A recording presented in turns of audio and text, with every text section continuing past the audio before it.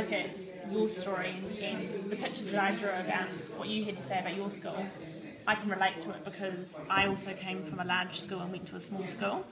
That I came across challenges with the downsizing.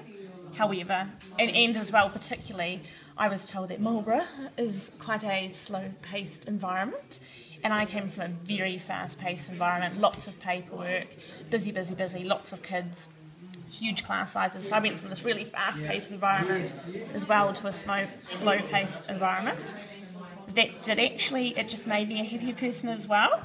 And even still, like, I have the difference in schools where I've come from, that homeschool partnership is huge here, and I really appreciated it as a teacher. I feel like I know every parent, their name, their job, the relationship they have with their kids, their interests, and that's helped me as a teacher to get to know the kids better and support their learning. So there's been a huge connection teacher to family.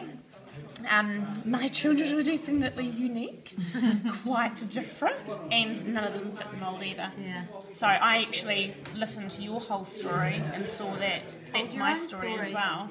Yeah. So that's why I think I found it so easy to draw the pictures, because I was able to relate to it, which was cool. So, yeah. Thank you. You're welcome.